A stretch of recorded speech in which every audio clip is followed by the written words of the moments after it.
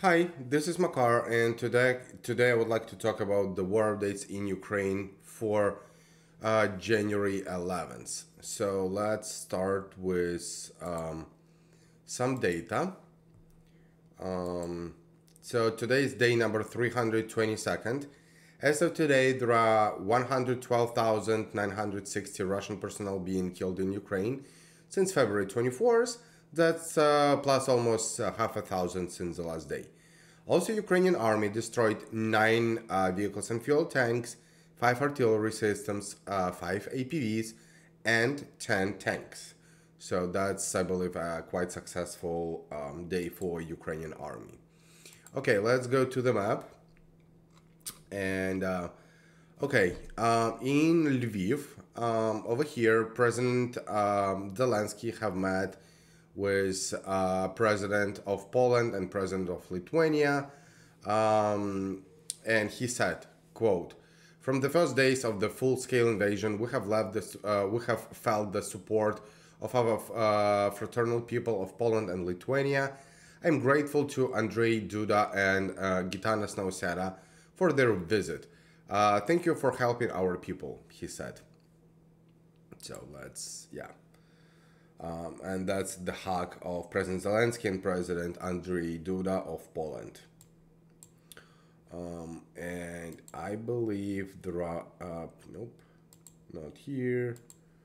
I believe, yeah, there should be another photo of hugging of President Zelensky and President Gitanas Nausėda of Lithuania. And President Duda is on the background and over here as well.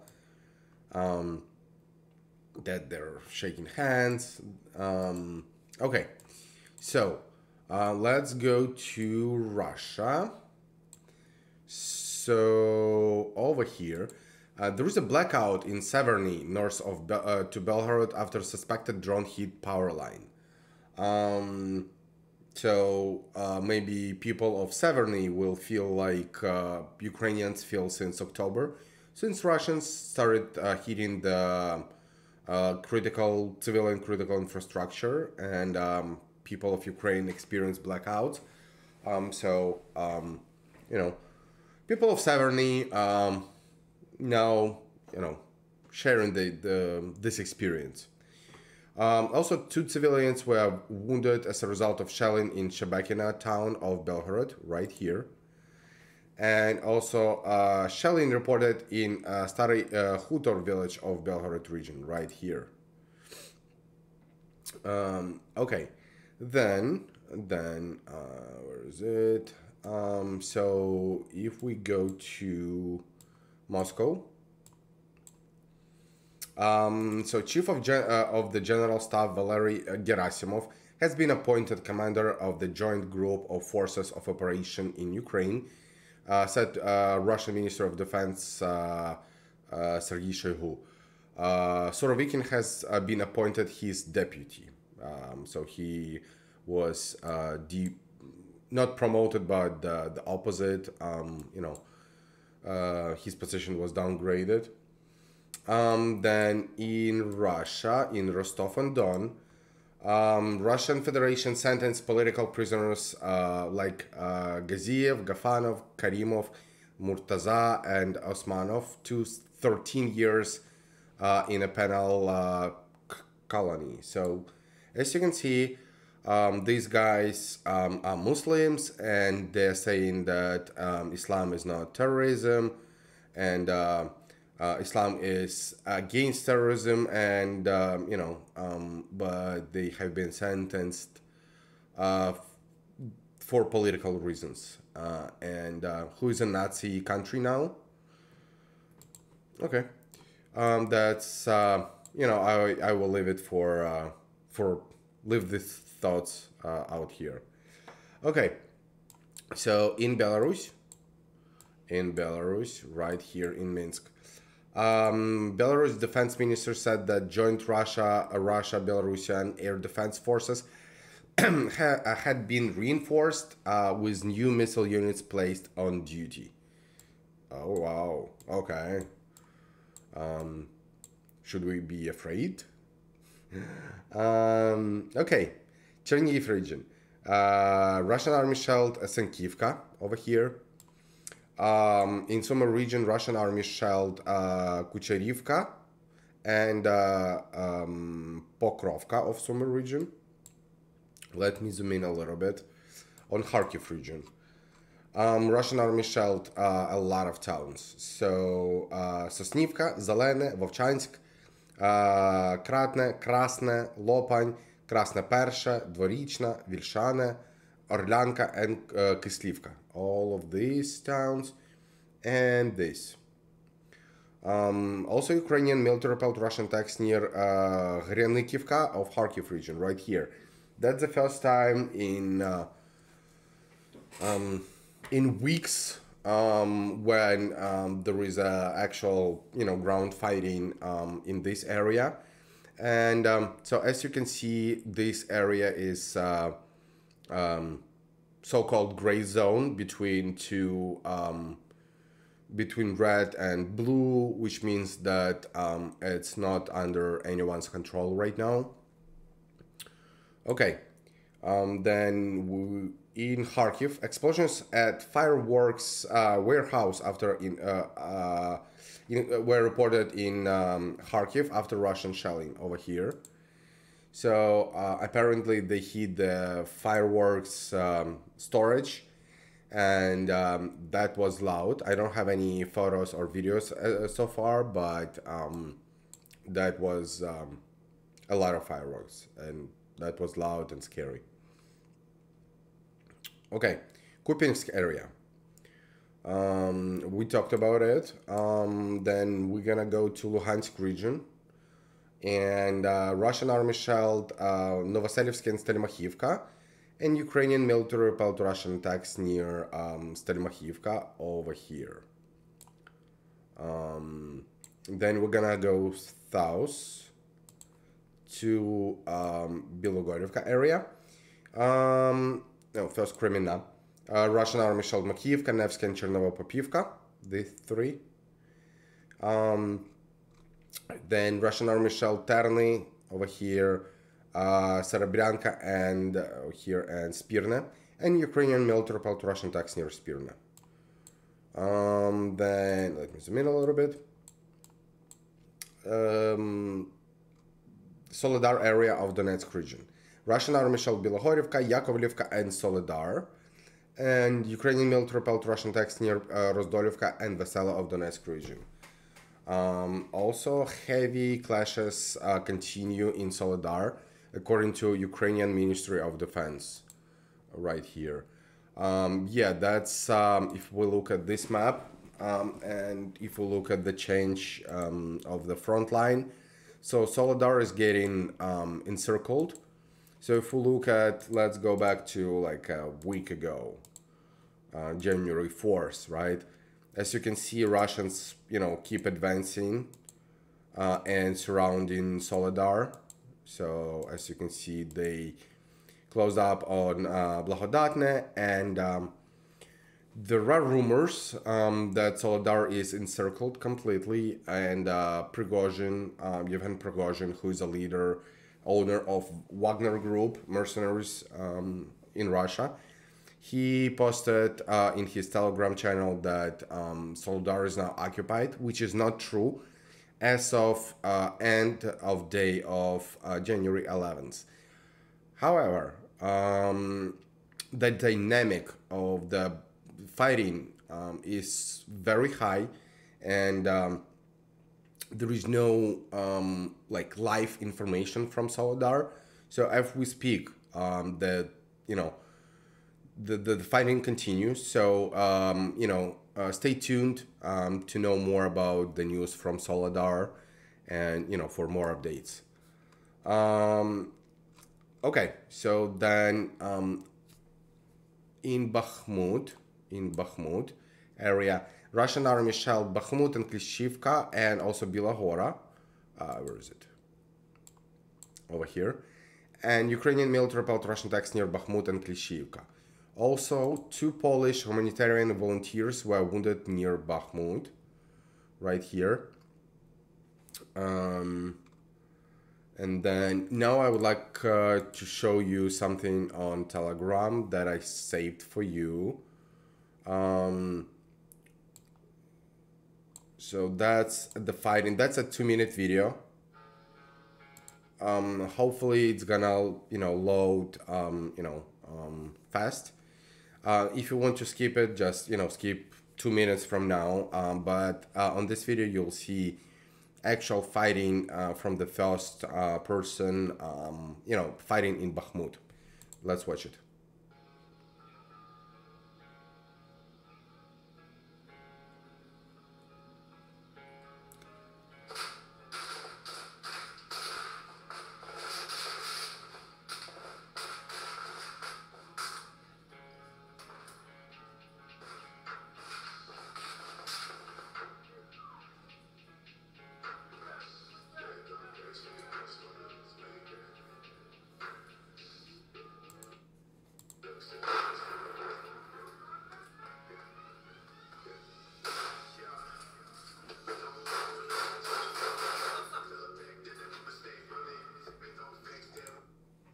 I'm gonna turn off the music so I don't get punished by YouTube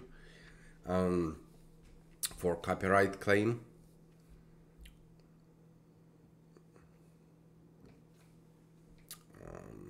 So as you can see, Ukrainian soldiers are, fighting. Everything is in ruins. This guy's checking, if there are Russian soldiers over there hiding. All the backyards of the houses are destroyed, so this area is not livable completely. I mean, like, look at this house on the previous time code.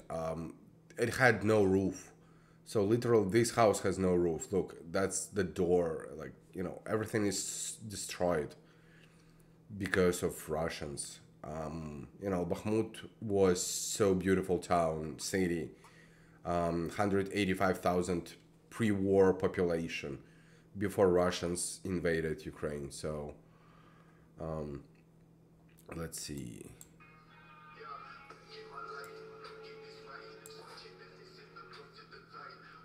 I'm gonna turn it off. So yeah. Some faces are blurred for safety reasons.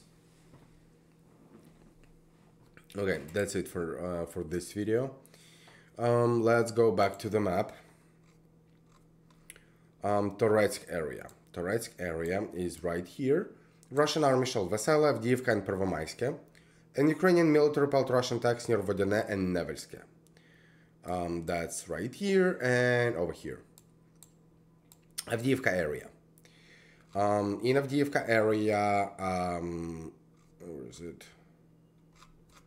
I'm sorry. Okay.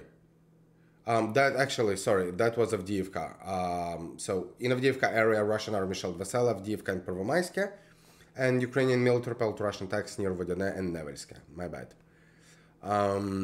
Then moving to Makiyivka, to Marinka, over here. Russian army shelled Kurakhivka, Kurakova, Georgievka, Marinka, and Paraskovivka. These 5. In Soledar area, all of these towns. Russian army shelled Vremivka, Velika Novosilka, Soledar, Zelenopole, and Olkhivske of Donetsk region. And Ukrainian military repelled Russian tanks near Prachistevka. That's actually also the first time in weeks. As you know, there were no actual ground fighting in this area for weeks, but that's the first time in definitely in January, and I might say since mid-December. Zaporizhia region, that's right here. Russian army shelled Olkhivske, Zaliznichne, Mala Tokmachka, Guleypole, Stepovе, Sherbaki, and Bilogirya of Zaporizhia region. All of these towns. And also Russian army shelled Zaporizhia overnight. That's a photo of the results of shelling. That's a piece of the missile. That's a huge piece. Okay, Kherson. Kherson. Let me zoom out a little bit. So Russian army shelled Antonivka, Vesele, Respublikanets, Dniprovske, Dudchany, Milove, Zolota Balka, and Kherson city itself. And also Kherson city was, Russian army shelled Kherson city with incendiary ammunition. That's prohibited weapons, and that's not a surprise that Russia uses these kind of weapons that is not allowed by UN. Okay, so here I would like to show you a video of a Russian propaganda that is being produced on main media channels in Russia. So this is Olga Skabeyeva, one of the main propagandists, and what she's saying is basically, I'll translate it to you.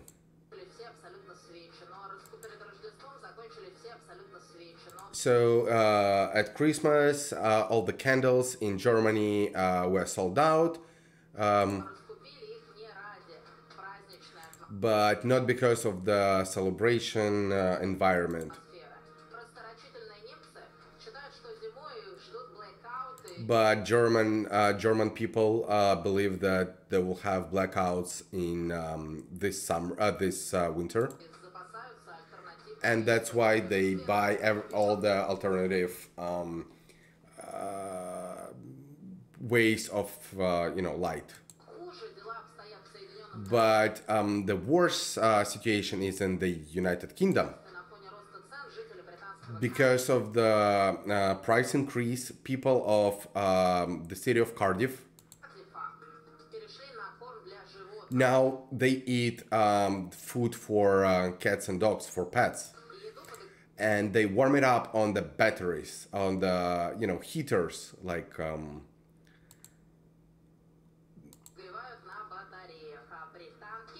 and now British women become prostitutes.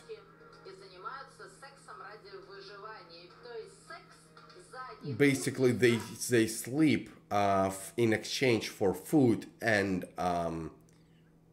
warm, and so that's what Russian propaganda is. And if you believe in any Russian narrative, that you might be fooled, because this is what they're producing on mass media, and that's what 140 million of Russians, and I'm not afraid of saying 140 million, almost all of them believe in this BS.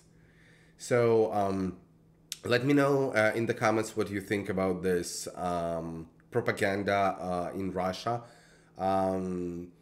If you heard anything more stupid than this, leave a link in the comments, or reach out to me. Anyway, thanks for watching. If you like this video, click on like and subscribe to my channel. The number of subscribers almost reached 100. It's 92 right now, so I'm getting there. So I need 8 more to get 100 subscribers. So please share it with your friends so they can subscribe to this channel. Thanks very much for watching, and have a nice day.